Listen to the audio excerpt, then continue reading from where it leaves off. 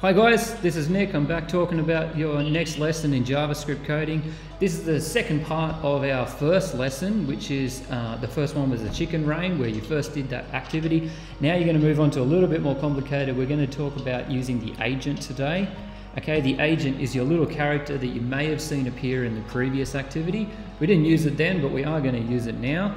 I'll show you how to set up your world again in those other lessons. So for today, we're just going to jump right on in. I'm going to go back into my Minecraft world. You'll see that I've got my world set up at the moment. Okay, I can see, bring up my inventory. You might find that your world has a few additional characters. If they're getting in your way, you can type in a kill command to just get rid of them. So you just open up your chat window, type in /kill at E, and that'll get rid of a lot of your characters. Okay, you might need to do it twice just to get rid of everything. Okay, it does get rid of a lot of things for you. So now you've got your nice big world available again. So we'll jump right back into our code. You hopefully remember that to do your coding, you're going to type C to open up your code builder. I'm going to press a new project. This one is going to be called AgentTower. And don't forget that we only want our JavaScript code enabled. Okay, so once I click create, we're going to generate our world. Okay, I showed you in the previous lesson that I want everyone to try to do as much typing as possible. I'm just going to rush ahead. I'm going to put that player on chat command in there for us and give myself some big space. Okay, but everything else I'm going to do by typing out. So this chat command today, this is going to be called the tower. So there's, first thing, we have to do a setup first for our agent. We have to tell him that every time he moves, he's going to be able to place a block. We have to give him a block to actually use to place that. And if there's something in front of it already, he has to get rid of that. Okay, now that becomes complicated and you'll see why in a later part of the video. Okay, so the beginning setup looks like this. First of all, we need our agent to appear where we are. We want our tower to start where we're building. So the first command you need is agent.teleport to player. Okay, that'll allow you to start building exactly where you're currently standing, and your agent will come right to you.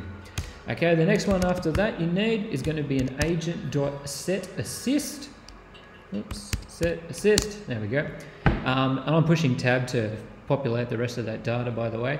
And we want place on move, so that one's correct, that's good. But obviously we don't want it to be false, we need it to be true, because we do want him to place something every time the agent moves.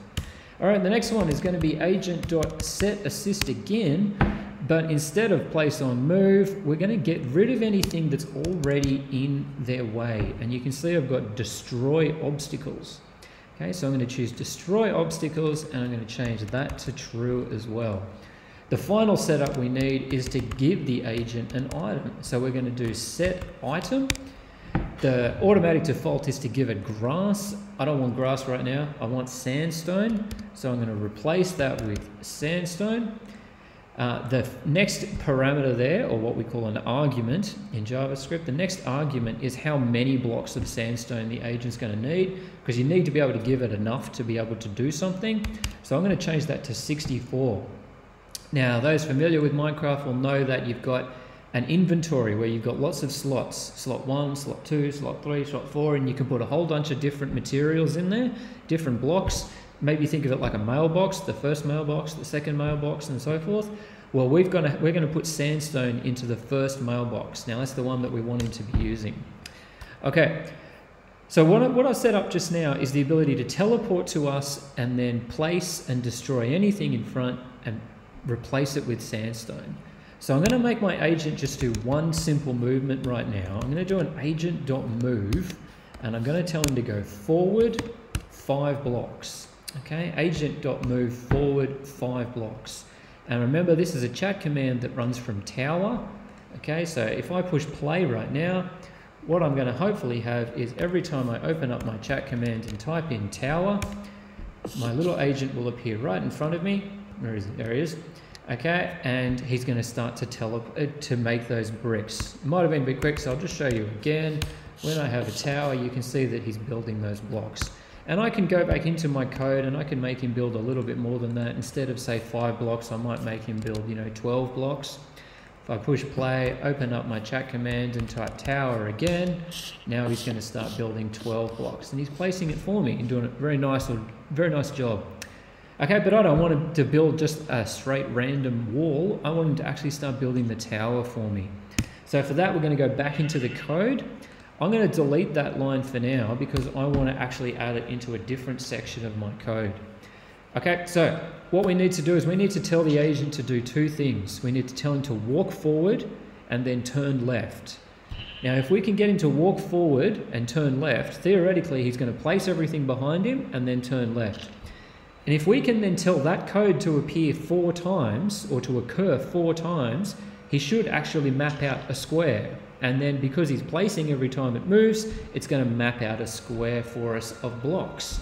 Okay. After that, we have to put in a third command, which says to move up and start again. So after you've done a square, you're going to move up and you're going to draw another square. Then you're going to move up and you're going to construct another square. And we can repeat that 10 times. So we've got a square that's 10 blocks high. Okay, so here's how we do it. We need to use 2 loops this time.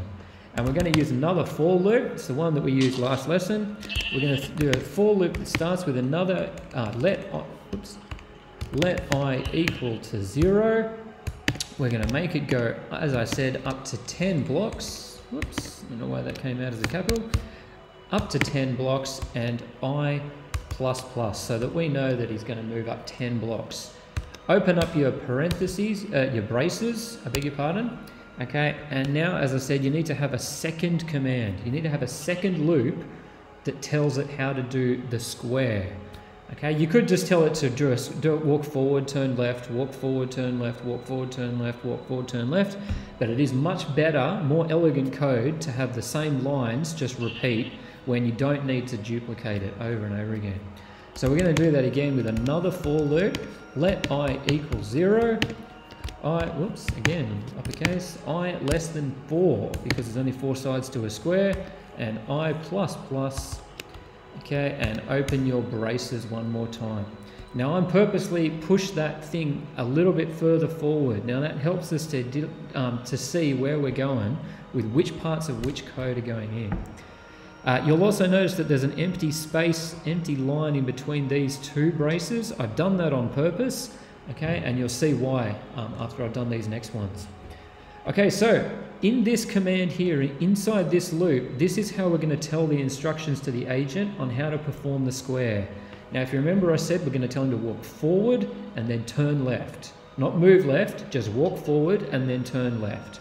Okay, so walking is pretty easy. It's just a movement command, agent.move. Then you've got the option to go forward, and we're going to make him go 5 blocks forward. Okay, after that, we're going to make him turn, and we're going to make him turn to the left side. So turn direction.left. Okay, so now that because that 2 lines of code is in the loop that has a for counter up to 4 times, that code move forward, turn left is going to occur 4 times. And theoretically, that should make him map out a perfect square.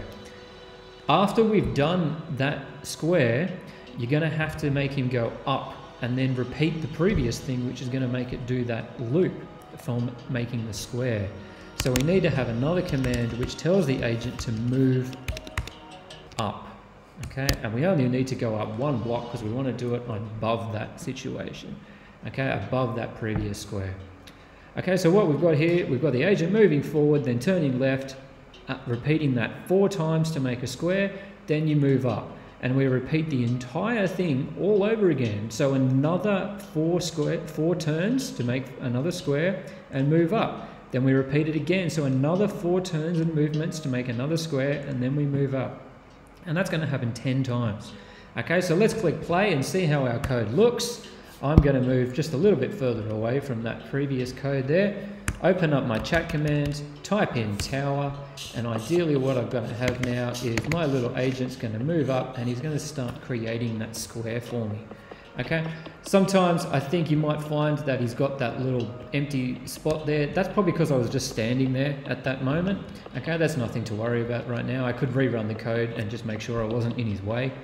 Okay, the second thing I want to point out now is notice how as he gets to the end of the loop, he actually destroys the first block from the previous square.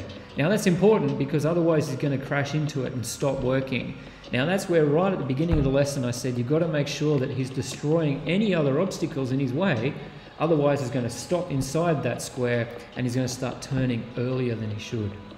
Okay, so guys, that's the code to get him to create your little tower. You can see we've got him placing on move, destroying the obstacles, with replacing them with sandstone, and we've got the use of 2 loops this time, making him go forward, left and up.